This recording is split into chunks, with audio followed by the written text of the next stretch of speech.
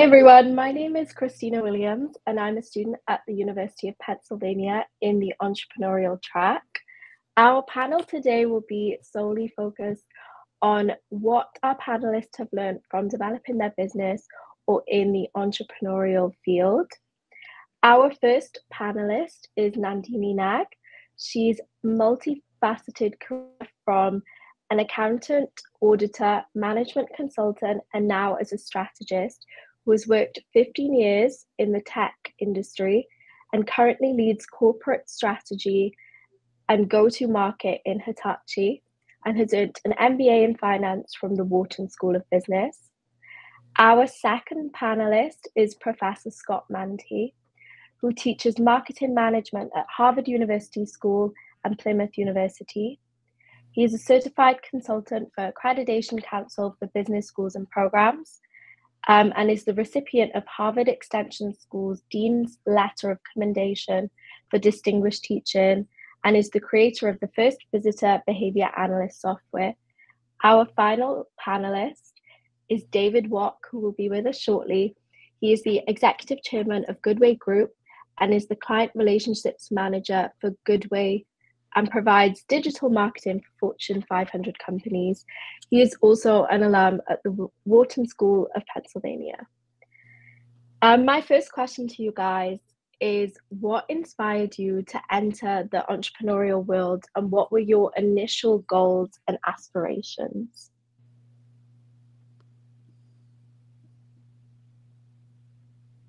Nandini, would you like to start? Sure. Firstly, thank you for having me. Greatly honored to be here with Scott and David. I would say that firstly, I'm not an entrepreneur. I work in corporate strategy. And my route to corporate strategy probably has more twists and turns than your average series on Netflix. So I started pretty, staid, as you can imagine, as an accountant. It was our family profession. I got bored after a while because I realized that's not something I really enjoy doing. Repetitive work is not my cup of tea. So then at that time, fortunately for me, I'm talking about, early 2000, ERP implementations were taking off in India, which is where I'm from originally. And I got an opportunity to do implementation for Kellogg's in UK, and I jumped at it.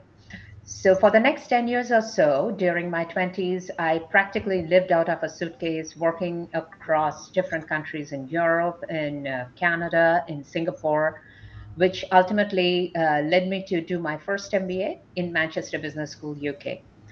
At that time, I wanted to move into strategy because I realized that when you do these kind of transformational projects, there's a lot of thought that goes behind it. There's a lot of investments. So I wanted to influence the investment, the positioning, the business case that goes into it, rather than just doing the work downstream.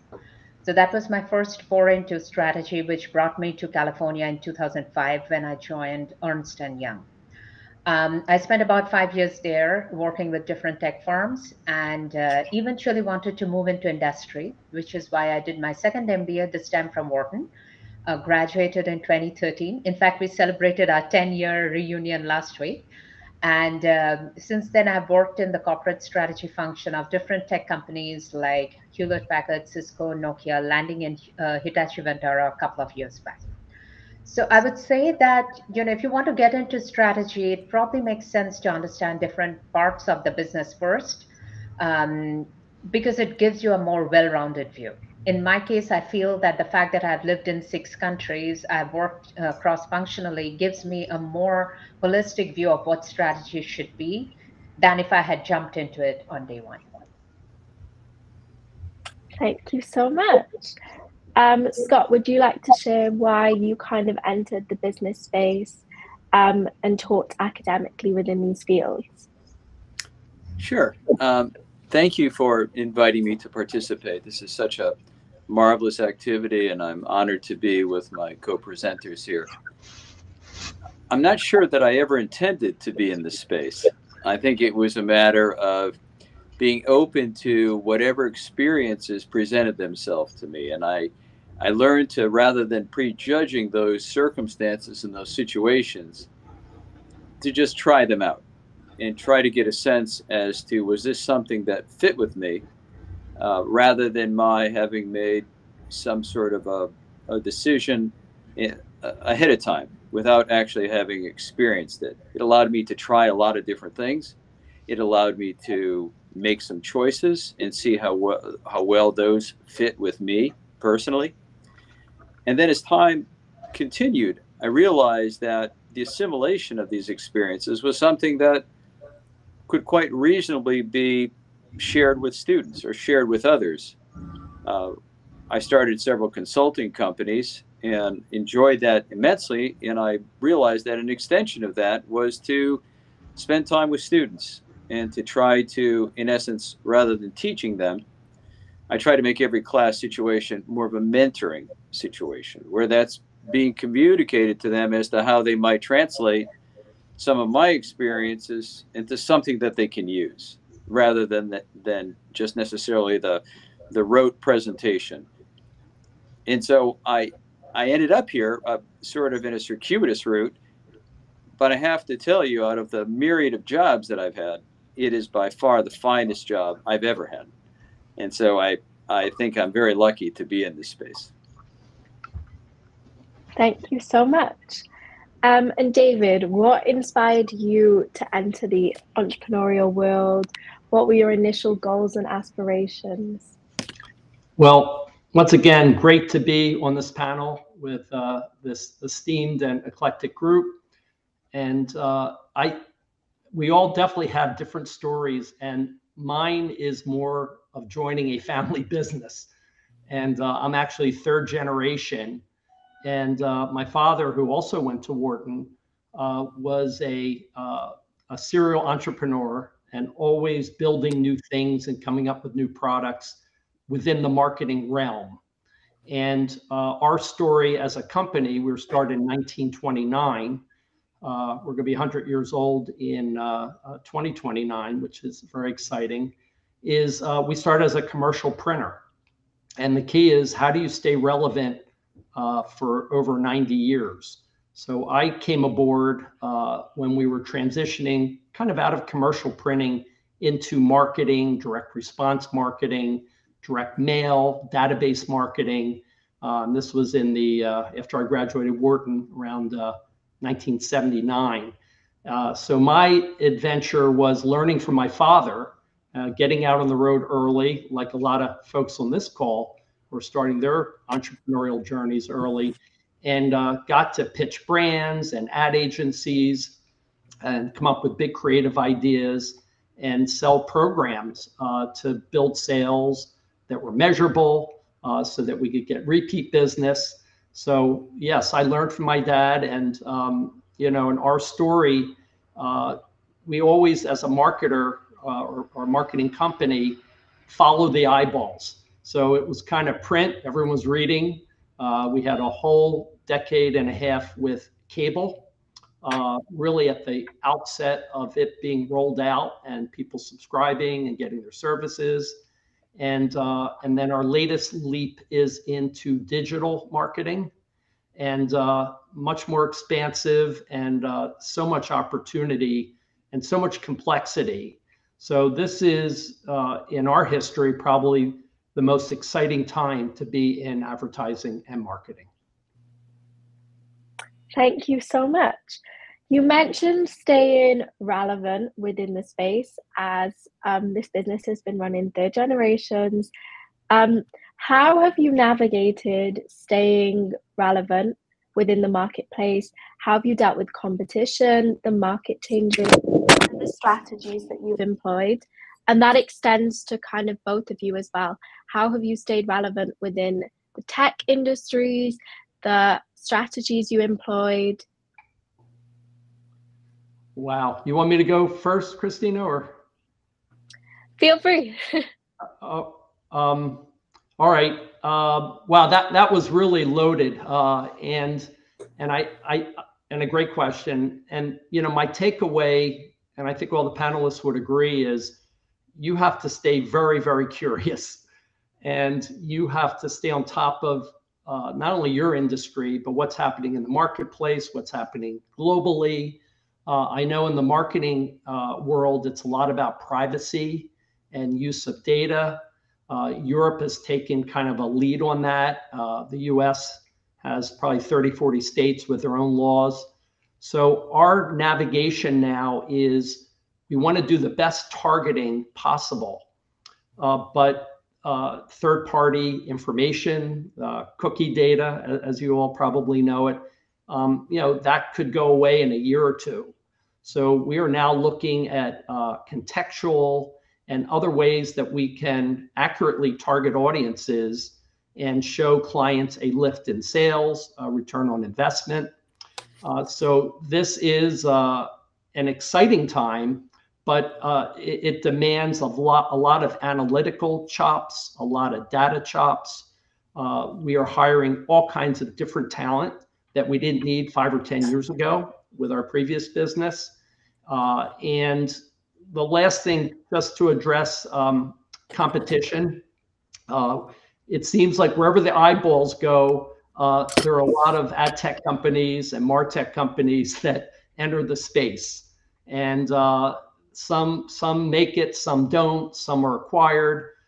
So we do have a lot of competition out there, and that I respect. I learn from competition. It makes us a better company. If we lose a bid on an opportunity, I want to find out what they had that we didn't, because I always think we should win almost every pitch. So yeah, competition is a good thing. It does come and go. It just seems like whoever was a competitor 2 or 3 or 4 years ago is irrelevant, and we have newer, smaller companies starting with great ideas and that we're trying to learn from. And then if they really have something unique, then maybe sometimes you want to buy your competition. So there are 2 companies that we acquired recently to kind of round out our arsenal. Thank you for sharing that. Nandini, would you like to tackle that question next within the tech industry? Sure. So just to build on a little bit of what David was saying, competition comes in all shapes and sizes, right? Especially if you're working for a company like Hitachi Vantara, which has about 900 units. Wow. And even though we don't have a presence, we are not listed here in US, it's one of the biggest companies in Japan. And it's not just Hitachi. You think about any tech company, it's all about figuring out what is the signal and what is the noise. Like right now, everybody is talking about Gen AI. I mean, if people could engrave it or tattoo it on themselves, they would do that. Doesn't mean you're really doing anything, right? So, and yes, it is there's a hype cycle. This is what happened with cloud, and the companies that did not wake up to the challenge of the cloud and the opportunity of the cloud lost out. Case in point, Hewlett-Packard. And you saw new companies emerging out of it, like AWS, Google Cloud, et cetera, et cetera. So I think, firstly, don't underestimate the competition. Just because they're small doesn't mean they're not going to take over. And Silicon Valley is replete with instances like this, companies that started small and then became big and today is worth more than entire industries. Case in point, Tesla. At some point in time, Tesla was valued at more than the entire, the other 3 automakers combined. Sure, they are catching up, but there was this lag. The other thing to keep in mind is figure out how the hype works for you. For example, Gen AI. Yes, we have to do something about it, but doesn't mean we have to be the next OpenAI or we have to be the next NVIDIA. What is your relevance? Where is your position in this whole ecosystem of new tech that is emerging? I think it's very important to think about that rather than just throwing money at the latest hip trend that comes along. So researching, as David mentioned, keeping an open mind, understanding that the threat or the competition can come from anywhere, and being aware of where your company lands in this whole ecosystem. I think those things are very important to stay relevant. Thank you so much for sharing that view. Scott, would you like to add anything academically based or as your time as a consultant? So many times I've been brought into situations where the question to me would be, along the lines of from what you've just heard from my two colleague panelists, how do we take into account all of the dynamics going on in the industry in the various markets? I tend to start off with, well, let's begin with a relative framework. One in particular that I like has been popularized in some of the forms of literature, and that's the 5 C's, the idea of the company, the collaborator, the customer, the context, and the competition. And to start with that perspective, that keeps, in essence, individuals and an organization at the 40,000 foot level, and then helps them flesh out some of the details as time goes on. But the idea is that how do we remain responsive to those changes that go on? For example, many times we've talked about how to have anticipated, if at all, the influences of the context of some sort of situation like COVID. How could we possibly have taken that into account? And so let's look at those organizations that are out there that have flourished in those circumstances versus those that have done less well. And so in essence, by being able to take that framework and realizing that we needed to go back and revisit this, and as what I think David was talking about, this segmentation and targeting, you can take those 5 C's of that framework and begin to, or whatever framework where that works for you, revisit that, pull information together so you're reducing the trial and error, and try to come up with ways of thinking in terms of what kind of value is being exchanged between our customers and us in such a fashion that our customers are choosing to buy from us or use from us versus our competitor. And if we can keep that question always to the front of our minds and keep examining that and not making assumptions about it, it many times can help us move along in a fashion that at least is somewhat expeditious and hopefully reduces some of the trial and error, but at least gives us a pathway to follow. Thank you for that insight. Leading on from competition, I'd like to ask you guys, what strategies have you used to market and promote your businesses or the work that you do within your businesses? And how has your marketing approach changed over time?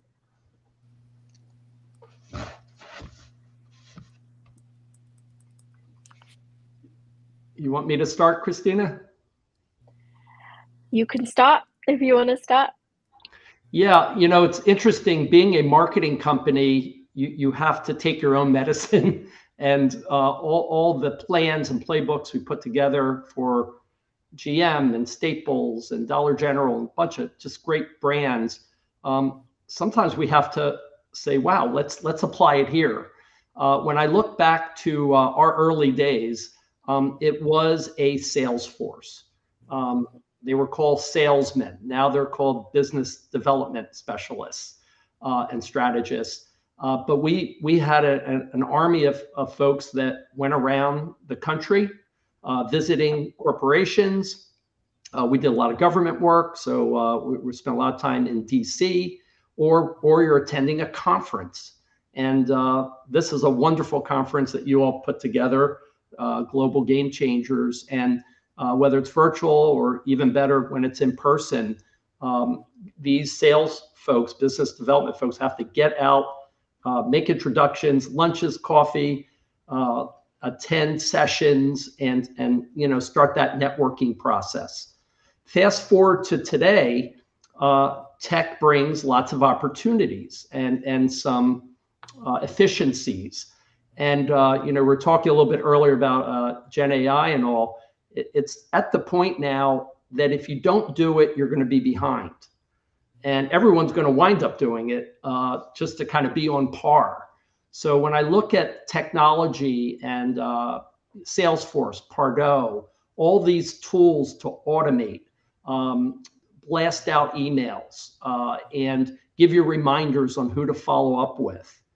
And the last part of, I'll call it technology helping with your own marketing, because yes, we want to be on LinkedIn, yes, we want to be delivering content, free content, to show the world our expertise, and to kind of engage potential customers. And there is a whole practice we have now called account-based marketing, ABM. And it's a whole different, it's 6 Sense and demand-based and all these different software tools that will help you look at your addressable market, help you kind of target in on what is best for you, get that content out in some kind of automated way, and then have business development specialists. Now you don't need an army of salespeople per se, but once you have a warm lead or someone that got 5 pieces of your content, you can now have a specialist get on the phone and try to arrange some type of appointment. So lots of content, get it out there, and then use some of these ABM type tools to more efficiently, zero in on what's going to give you the best return on your time. Thank you for that insight. Nandini, would you like to expand upon the marketing and promotion strategies that are used within the tech companies and how they've evolved over time? Sure. I would say data has been the key all through. Even before Gen AI, if you want to do micro-targeting, you use data. Facebook does it, Instagram does it, everybody does it. The challenge, I think, is, and I'm talking from the enterprise point of view, if you're an Apple, you know which of your consumers are going to line up on the first day and maybe, camp out to get your next iPhone. But if you're a company like HB and you're trying to come up with a new product and you sell to enterprises, which can be big and small, you don't necessarily know who's going to buy it. And we actually face this challenge. I'm not going to give a lot of details because a lot of it is proprietary, but just to give you an overview, we are a storage company. We do data storage, what we call on-prem storage. We were coming out with a new product and a solution which would be, quote unquote, a game changer. Now, the challenge is, even though we have hundreds and thousands of customers all over the world, we haven't sold this to a single one of them before. So how do you know who's going to be your early adopter? And how do you know that who's not going to touch it like, 5 years, for the next 5 years or so? Now, sure, we could, chug a few beers and throw a dart on the wall, but we are more refined than that. So we are not going to go and tell our salespeople to find that needle in the haystack. So we went to data. Fortunately for me, when I was given this task, I had access to this wonderful team of data wizards within our company. These are data scientists beyond excellence, and they crush problems like this for like lunch, breakfast, whatever. We actually went old school. We used this method called wideband Delphi method, and this was developed in the 1950s in the Rand Corp. So old is gold, people. Just because it's old, do not throw it away. Now, that method is specifically used for situations like these where you don't have a lot of customer history. So in our case, even though we have hundreds and thousands of customers, nobody has bought this type of product from us before. So how do we predict that if tomorrow we come up with these are the maybe 500 people out of the 100,000 who are going to be camping out for this? Who are the ones who are, probably will look at it, try it, but not actually buy it? And who are the ones who are not going to look at it for the next 5 years? So we worked on it. We gathered 40 plus data points. Now, just because you have 40 data points doesn't mean all of them are relevant. Remember what I said, signal from the noise. Now, there are data points like vertical, which industry the customer is, which geography they are located in, which are about as relevant as floppy disk to a Gen Z. Now, things like IT spend, where are they spending on public cloud? That's where the gold is. So we spoke with experts within our, Hitachi Vantara group of companies. We have these fantastic salespeople who have their ears to the ground, who have been talking to the customers, and who know, anecdotally that there's this thirst for this kind of new product that we were launching. So we got their inputs and we separated the signal from the noise. And that's how we came up with a subset of about 500 customers who we called early adopters, who we started to pitch this new product. Now, this tool that we developed, we lovingly call it propensity to buy. That now has become the gold standard, not only for this new product, but anytime we are trying to, sell a new solution or any kind of new version of an old solution, we use this tool to target more effectively. So data is key. Don't be afraid to go back to the old methods because they still work. And collaboration, because if you just look at the data and do not get the context around it, it's not just the quantity, but the quality that is important. So if you can bring those three things together, then you have a good targeting mechanism that can work. Amazing. Thank you so much for that. Scott, would you like to build upon and tackle this question from an academic point of view? As you're a professor in marketing, are there any specific strategies that you would encourage up and coming entrepreneurs to implement into their business strategies and journey? That's a non-trivial question, Beck. I think that the question ultimately is how do we stay relevant and applied, and how do we stay as valuable entities throughout our career?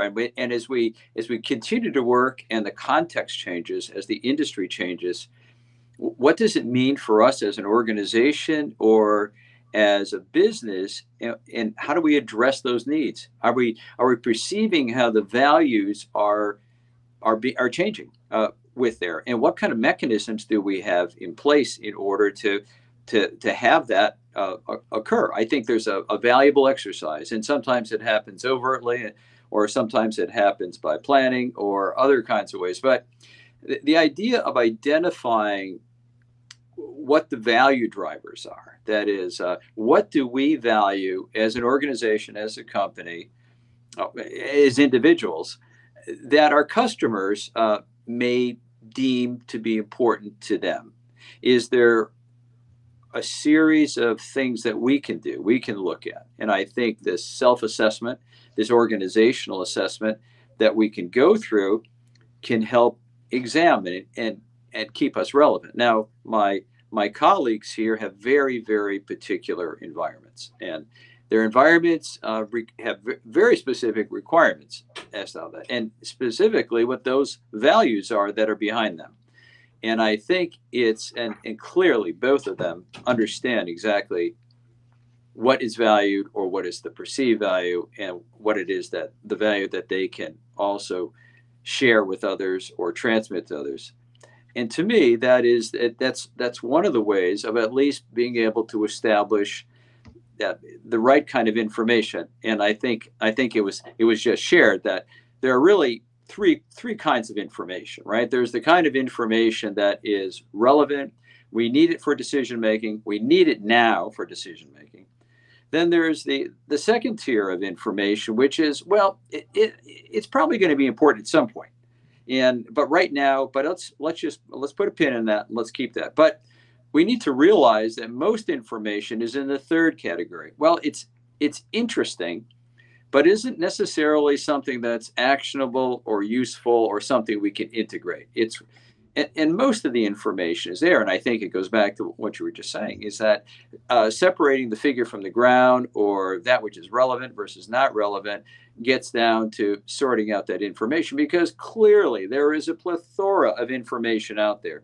As a matter of fact, there's more information that we can probably ever assess or process or deal with. It's a matter of knowing the right information. And I think both my colleagues have done a great job at expressing how they have endeavored to make that happen. Thank you so much. Can I now ask you guys to share a pivotal moment or experience that significantly impacted your business development journey or your career path that you're currently in? David, would you like to start?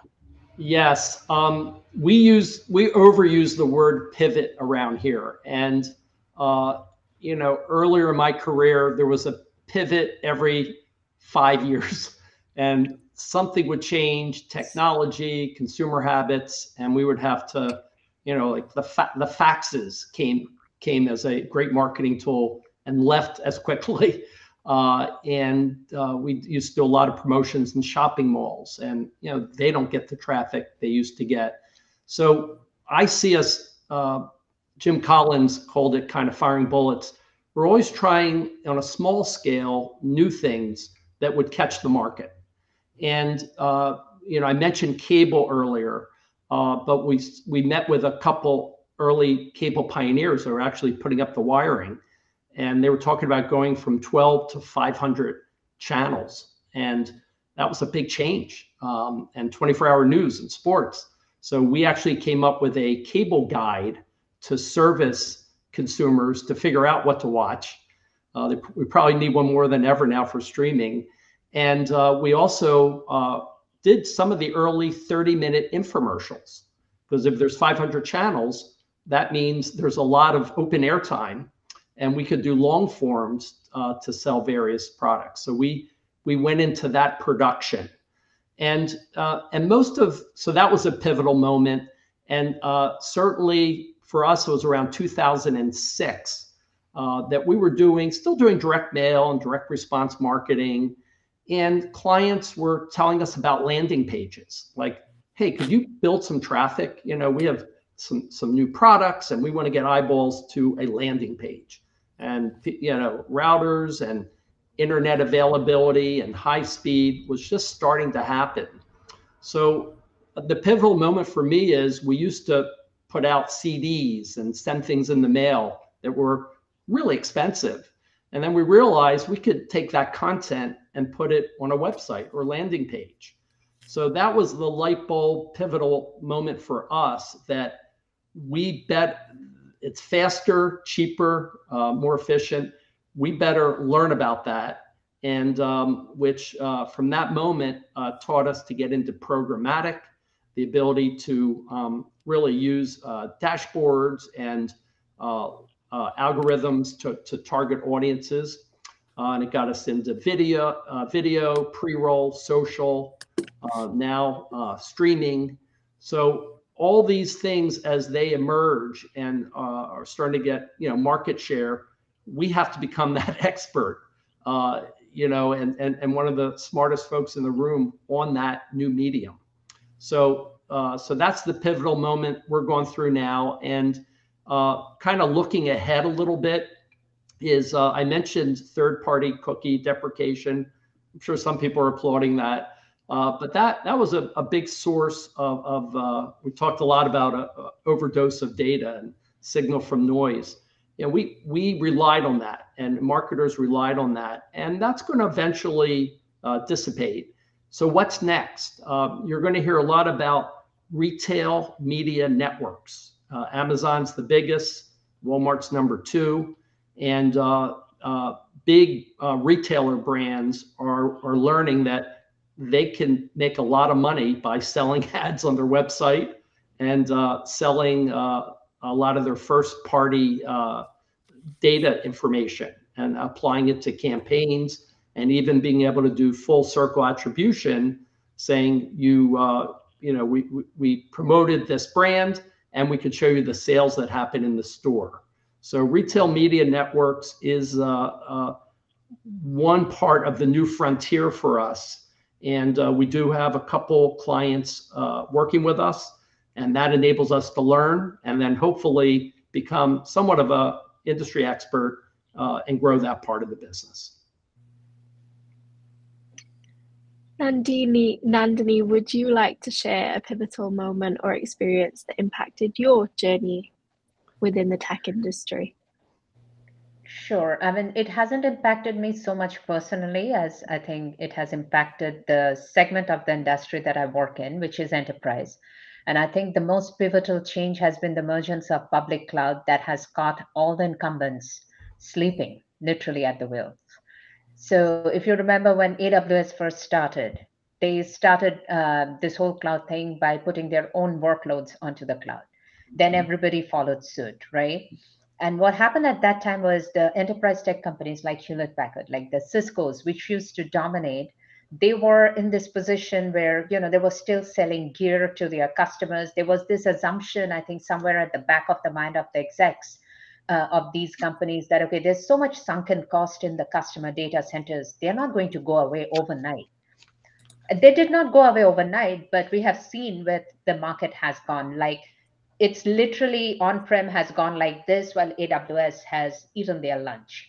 I'm just referring to AWS as a proxy for all the other public cloud providers like Azure, Google Cloud, etc. In fact, Azure is making more gains now than AWS because they have such a huge enterprise footprint. The point is, there might be it's not just a new tech that emerged, it's a new business model that caught all the incumbents unaware. If I were to explain it to a non-technical person, I would say that think about it this way. There was a time when every day you would go out and get the flour, the meat, the sauce, and make a pizza for yourself. That was your on-prem business. But now you find that, okay, it's cheaper for me if I just order a slice of the pizza or two slices when I need it and pay for it by the slice. That's literally how cloud works, right? You pay for what you use. You don't have to make these huge investments. That's what gave us companies like Uber, Airbnb, etc., because it allowed them to prosper without having to make that a lot of a capital investment in IT. If that is not your core competency, you don't have to worry about it. Let AWS worry about it. Now I think there's another trend coming, which we are trying to hopefully latch onto, which is hybrid cloud. So what has happened is if you're again, going back to the pizza example, if you're on your own, you're a single lady or a single dude, you order 2 slices of pizza, makes sense. You have a family now. You have to order 10 slices. You have to pay for each of those individually. Guess what does that to your pizza bill? It becomes huge, which is what is happening today. And there's a lot of interesting resistance from the AWSs of the world saying that, okay, it's not like that. And if you see in the VC side, there's this huge controversy which happened a couple of years back because Anderson Horowitz, which is one of the leading firms, VCs in Silicon Valley, they came up with this article saying the $1 trillion paradox of cloud. Which what it says is when you look at companies, when you're small, it makes sense for you to keep all your workloads in public cloud because it's cheaper, it allows you to flourish, etc. But as you grow bigger, your public cloud bill becomes bigger. So what do? It doesn't mean you are going to go and make pizza every day, but what it does mean is you look at your entire IT expenditure more holistically and say that, okay, because it makes more sense. But if I'm not doing that, then it makes more sense for me to invest in my on-prem or maybe give it to. That's how I think the whole repatriation game is happening now, where at this point it's the public cloud providers who are on a bit of a defensive. I mean, it's not a huge trend yet, it's still happening. But over time, I think we will see more and more workloads being brought back from the cloud to a hybrid cloud positioning, so that your overall cloud bill gets smaller and more reduced. So we can call this, cloud repatriation, smart balancing of workloads, whatever we want. But I think it's one pivotal moment, which was the emergence of, let's put everything on the cloud. And the second pivotal moment is let's rethink what we put in the cloud and have a better idea of what should stay in the cloud versus go on-prem. And how you navigate this is, again, not being caught sleeping in the wheel. So hopefully we have learned from the last time, and this time we would be more adaptable to it. And I'm proud to say that Hitachi Vantara is really doing a great job. Hybrid cloud is one of the core pillars of our strategy, and we are investing in it. And hopefully we want to become the number one hybrid cloud player 5 to 10 years down the line. Thank you so much for sharing that insight. Scott, I have a question very specific to what your talk was about during this summit, but obviously the other panelists are very free to jump in.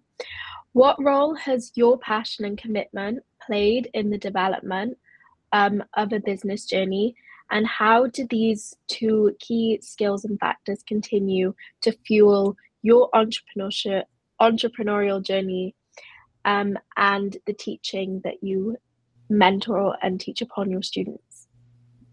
Well, I think probably one of the most important lessons is the one that I continue to transmit to my students, or at least hopefully I transmit it. And that is when one is out there in the industry, selling, marketing, doing whatever. And I think David spoke a little bit about this, is that whenever they say no, don't take it personally. And so my experience with this is I had a grant from when I was working on my PhDs, I had a grant from the Kellogg Foundation to develop the first visitor behavior evaluation software. So that a zoo or an art museum or some sort of organization like that could collect data on what was going on with their customers, were they valuing the experience that went on. So I designed that, I then programmed it, I wrote it, and then I subsequently marketed it. Well, I realized at that point, when I had sold after a period of time, and there had been several articles written about it, about how great it was, and I sold 4 copies, I realized that I was a much better computer programmer designer than I was a marketer. So I took it on myself to say this is obviously an area I needed to augment. So I then started to say, oh, I'm going to be able to investigate and look at and examine that and maybe make that now one of my strengths. And I think one of the components here, if I could pass something on, is perhaps students or anybody needs to try some things as much as possible before they make a judgment about it, and see to what degree trying out that new experience, that new activity, perhaps engaging in some learning, fits with them. Is it something that they can embrace or love? The idea here is have enough experiences so that one might be able to judge and say, this is my passion. And that's probably one of the clarification things for all of us, either professionally or personally, is to say, here are the things I value in life so much that I can embrace them and that they're part of they're my passion. And if it's my passion, all of a sudden it doesn't become onerous to convey that to others. It becomes a pretty straightforward way of, let me share this with you. Let me show you how cool this is. Or by you participating with us or buying our product or our service or something along those lines, here are some of the benefits you're going to get. That kind of a communication is just wonderful when it happens. And I think it becomes consistent with who we are and what we are. There isn't necessarily that separation. Thank you so much. Thank you for all 3 of you for joining here today at this panel. It's been great to talk to all 3 of you.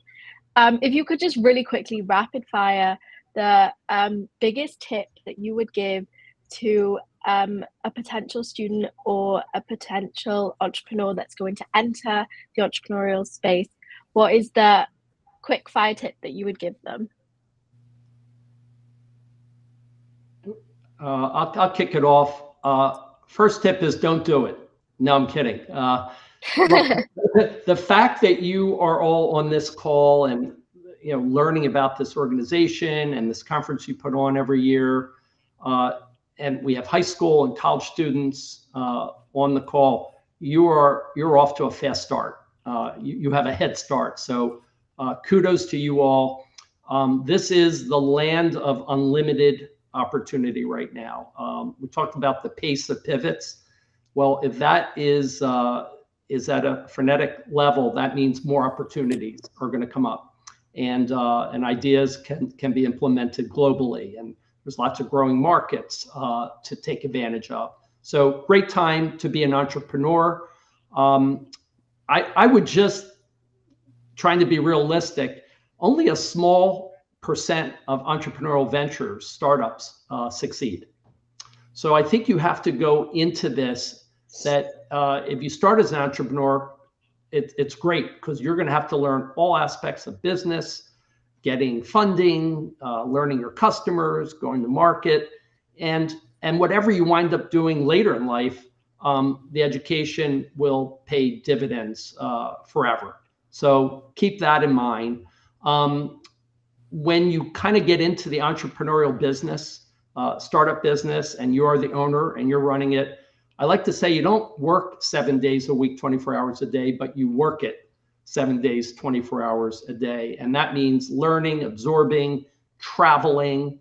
And there is, it takes a toll. I got a notice from American Airlines that I've flown 1 million miles.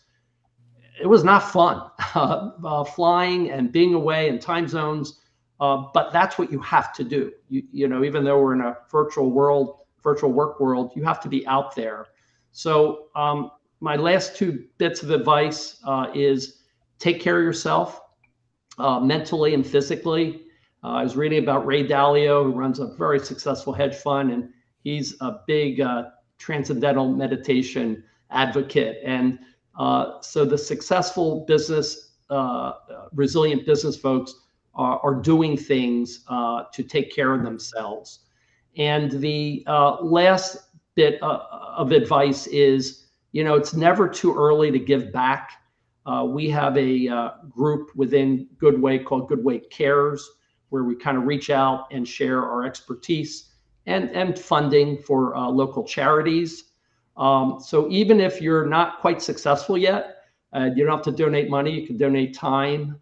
But I think for your generation, it's going to be very important to sustain yourself and start. There's a lot of groups, charities, GMOs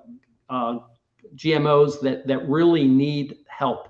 And so, find a little time for that as well, and certainly enjoy the ride.